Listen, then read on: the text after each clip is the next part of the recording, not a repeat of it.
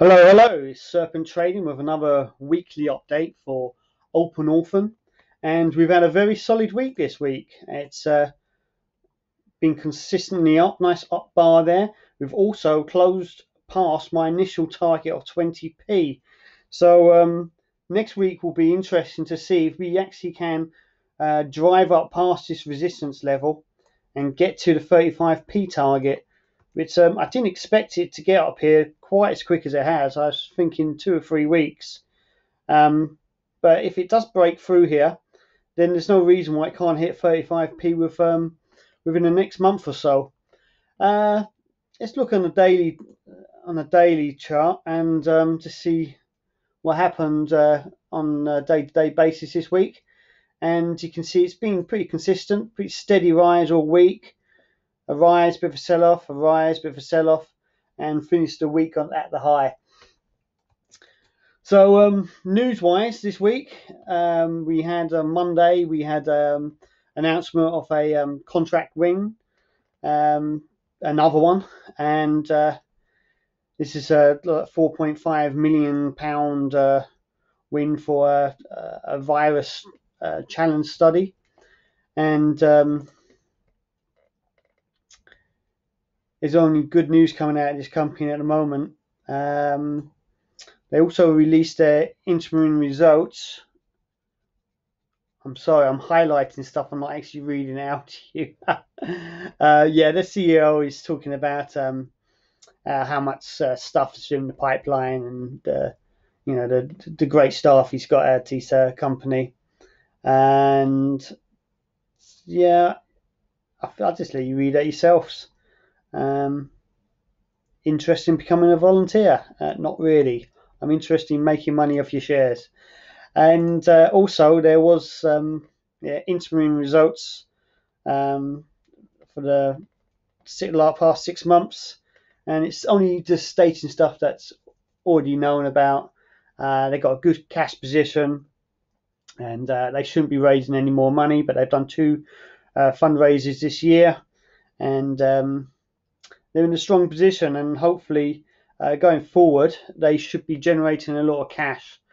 And target wise, if we're looking past the current sort of 20p, 35p marks that we've already established, I'm just speculating on this support line. Blue lines are always speculative lines that just go on my chart, and until I see a bit more support around them, they don't change colour. If we do get this 35p, if we do hit 35p, and then we came off and found support around here, then I might stop drawing lines everywhere, and that could work as a very steep uptrend.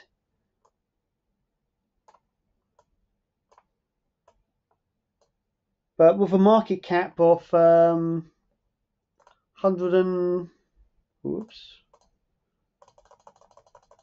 sorry, I lost my note. Yeah, market cap here is 135 million. So I'm not really concerned about this company looking overvalued until, frankly, they're reaching 400 or 500 million. So that gives us some good upside. And obviously it's going to be peaks and troughs. But long term, I'm really confident in this company that they're going to become quite a big cash generation. Hopefully, if they announce a dividend, this will be a long-term hold for me, and I may sell a little bit when we get to the 35p. But I think I might be looking at where the support will be, and if we can sort of, from a technical point of view, see a nice uptrend where we can just hold for the long term and keep earning those dividends. And that's really it for me now.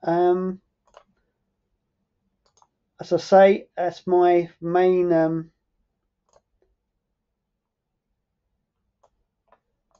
target. My first target has been hit.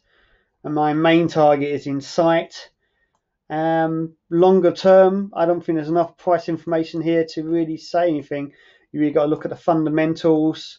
The fundamentals in this company look great, and I think they've got a lot of growth ahead of them. So it's going to be an exciting company to watch. Hope you enjoyed this video. Hope you got something out of it, and I didn't ramble too much. Hit the subscribe button, hit the thumbs up, leave a comment if you're on this ride with me, and I'll see you in the next video.